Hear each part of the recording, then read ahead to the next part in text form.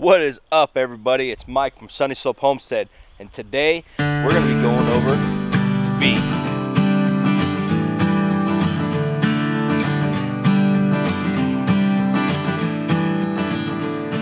So in today's episode, we're going to be talking about what you can expect when you go to purchase a side of beef.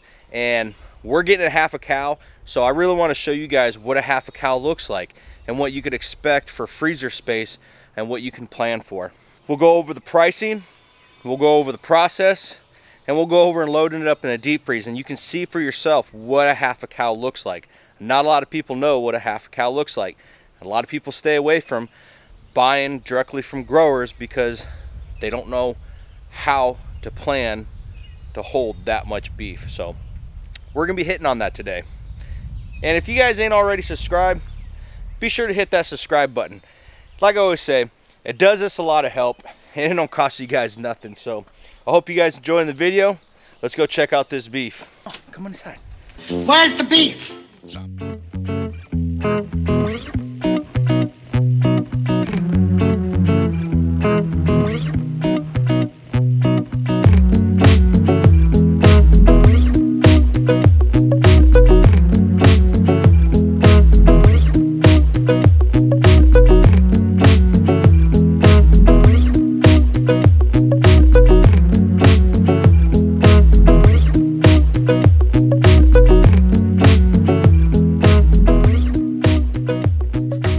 There you have it, folks. That is half a cow.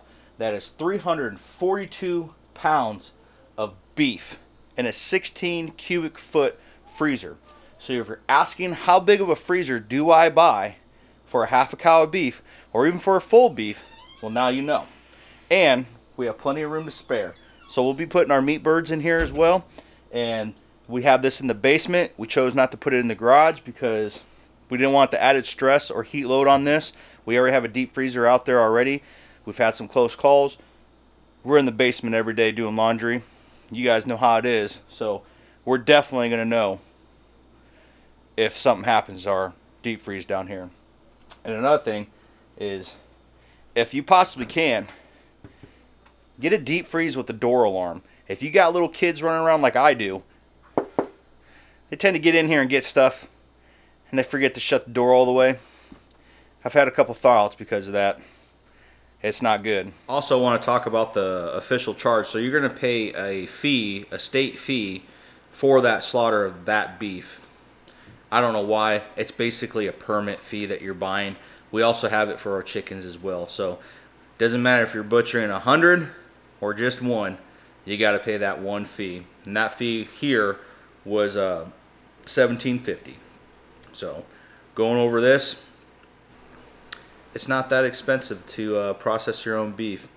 At least not in my eyes, it isn't. So the price of beef right now in my local area, we're seeing it as high as $6 a pound for hamburger.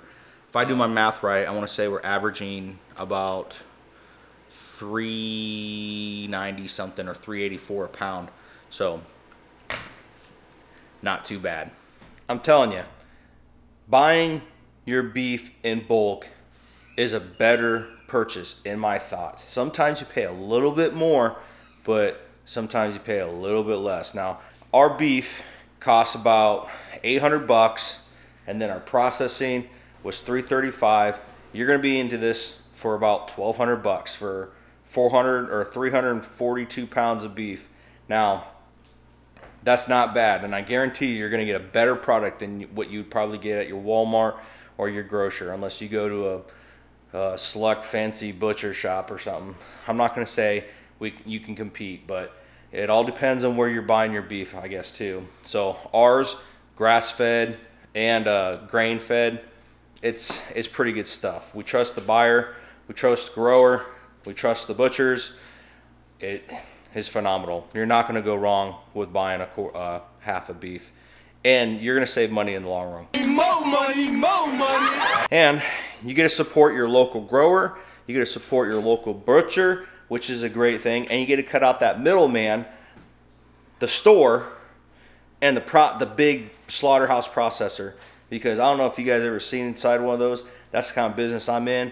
Last 20 years of my life, I've worked in processing facilities, and I'm not saying you should be grossed out by them. You shouldn't eat all their food that comes out of those places, but trust me, I'd much rather buy my beef and have it butchered by a skilled craftsman than have 30 people cutting it with knives and touching it, and God knows how many slices or different cows you're getting. But I digress. Just be sure, if you guys are going to get into this, you're looking at about $1,200 investment if you got a deep freeze already. We'll just go over that fact that that's a 16 cubic foot deep freeze. That thing costs a little about $700. If you got one already, you're already ahead. Purchasing your beef, you want to be sure that you talk to the rancher, the grower, well in advance before you're ready to purchase. The reason for this is they're going to be finishing out this beef, and you want to be sure that you secure your cow, half cow. And trust me, you're going to always find people who are going to split this up, because people get a quarter, people get halves. I don't know anybody who's gotten a full cow before, but I'm sure there's people out there who do. But back to what I was saying, you definitely want to secure this months in advance.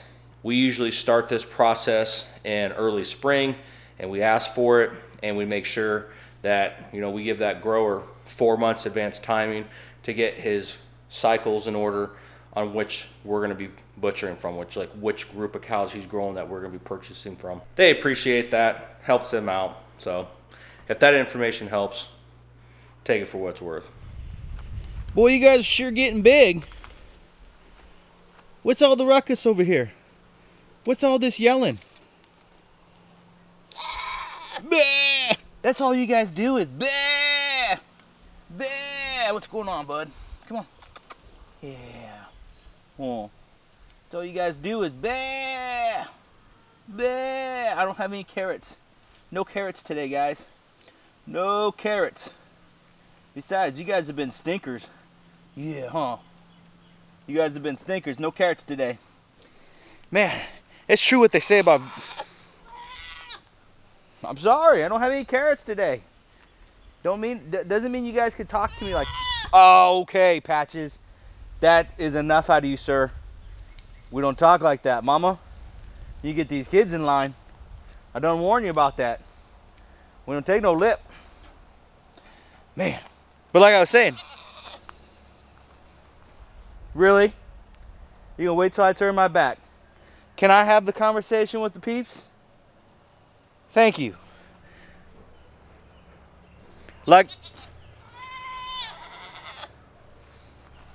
really? That's enough. Okay? You guys good? Get it out of your system. Get it all out of your system. Yep, just to let me have it. Let me have it. Like I was saying, goats are comical to have, but they get in trouble. I tell you what. And the ones I have are potty mouths. So, all right, so all in all, 16 cubic foot freezer, holds half a cow, no problem at all, room to spare. Now, we did get a lot of hamburger, but we also got a lot of roast. So we didn't get a lot of stuff ground into hamburger. So you have the potential to have more hamburger if you want it.